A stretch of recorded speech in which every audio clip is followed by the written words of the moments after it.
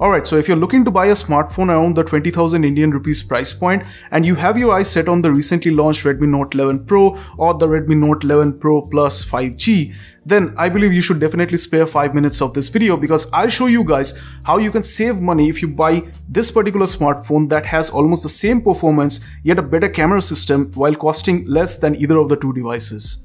You definitely need to watch this video. But before we start, let's first have a look at what Rupesh from bbomb.com has to say with regards to this year's smartphones. Newer phones are not just about upgrades, they are downgrades plus a price bump. Yup, this is exactly what I feel as well. Are companies trying to cut corners due to the worldwide semiconductor shortage? Who knows? But that is for another day. Let's get back to our main video topic as to why I feel that the Redmi Note 11 Pro series are not worth either your money or your attention. So let's first take a look at what the Redmi Note 11 Pro has to offer. The design is awesome indeed. The flat edges definitely make your phone look premium and the phone looks beautiful for the most part. And also the inclusion of the 67-watt fast charger is another awesome thing. But that is where the good stuff ends. Don't believe me? Okay, let's talk about the performance for the time being. The Redmi Note 11 Pro comes with the MediaTek Helio G96 processor, which with all due respect is definitely not something to ignore in terms of performance, but it's definitely a downgrade compared to Snapdragon 732G that the Redmi Note 10 Pro from last year had. And in spite of the downgraded specs, the introductory pricing of the Redmi Note 11 Pro is 17,999, which means that Xiaomi will increase the prices eventually, which is not that rare considering last year's prices. So keep that in mind. Okay, let's assume that you are okay with all this, but what about the optics? I'm pretty sure that cameras are prime priorities of people who purchase these smartphones at this price point. And here again, Xiaomi went for a major downgrade. Let me explain. So first up, the 5-megapixel macro camera has been downgraded to a 2-megapixel one, which won't produce good results at all. And the main 108-megapixel sensor is while good in taking photos, but the thing that is a big bummer for those of you who record videos with your smartphones, there is no 4K video recording even for the rear main camera sensor. I mean, this is 2022 and a phone costing 20,000 Indian rupees has no 4K video recording. That is a hard thing to digest. And there's also no 60 frames per second recording in 1080p, so that is another big bummer. And please, for the sake of God, if you think that 108 megapixels, higher megapixels is everything, it is not. I don't know what Xiaomi was thinking when they designed these smartphones, but this is definitely not the way forward. Okay, so now let's talk about the bigger brother, the Redmi Note 11 Pro Plus 5G. Quite a mouthful. So apart from the updated design and the inclusion of the fast charger, oh, and definitely the inclusion of the 5G bands, very important stuff guys, how can I forget, oh man.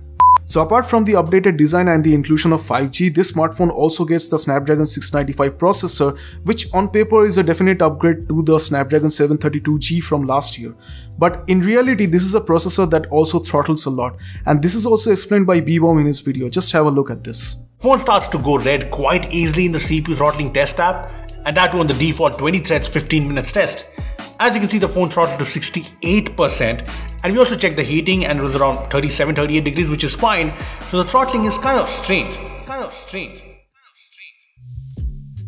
Another small but noticeable downgrade is the inclusion of the hybrid SIM slot compared to a separate slot for the microSD. Like, how much did Xiaomi think they could save in this aspect? So me personally, I feel that if you want to save some money and consider a better smartphone, you guys should definitely consider the last year's king in this price point. So this is the Redmi Note 10 Pro, a phone that literally shook the smartphone market in 2021 because it was considered as the most value for money smartphone at that point of time. And even in 2022, if you're looking for a smartphone at this price point, this is definitely the phone to go for. Be it new, be it refurbished, second-hand, I don't care, just get this phone. So what's so special about this smartphone that is already a year old that made me skip the latest generation of the Redmi Note series? Well, to start with, it has got almost the same performance thanks to the Snapdragon 732G. It has much better optics, which includes a beautiful 5-megapixel macro sensor compared to this year's 2-megapixel sensor. And the best part is that it doesn't skip out on 4K video recording, which I'm pretty sure many people who are in the YouTube space use a lot for recording their videos. And it also has a beautiful display panel that is 120Hz at 1080p, so that is also a good point. Oh, and do you want to know the best part? Well, if you're like me and you like to play around with custom ROMs, there is actually good news for you. The Redmi Note 10 Pro is quite popular in the custom ROM segment and there's a lot of ROMs that are available for it. So definitely if you take my suggestion, I would say buy the smartphone, get rid of the hideous MIUI and load up some beautiful stock ROMs to it and you'll get the most out of your devices. Okay, so now that I have the Redmi Note 10 Pro with me, that means only one thing, right? So I will be unlocking this phone's bootloader, I will be installing custom ROMs on this phone and playing a lot with this phone. So if any of these topics interests you, definitely be sure to subscribe to the channel so that you don't miss out on any of these videos. So those were my thoughts on the recently launched Redmi Note 11 Pro series, and honestly I felt kind of disappointed. So what do you guys think? Do you guys agree with me? Definitely feel free to let me know in the comments down below. And also, if you guys are willing to purchase any of the phones I mentioned in this video, there will be Amazon affiliate links in the video description along with the pinned comment. So if you want to purchase a phone, please use my affiliate links, as that will help the channel at zero extra cost to you. But that was pretty much it for this video, and I really hope you guys enjoyed watching it. Feel free to drop a like if you enjoyed this video, and definitely subscribe to the channel if you're new here.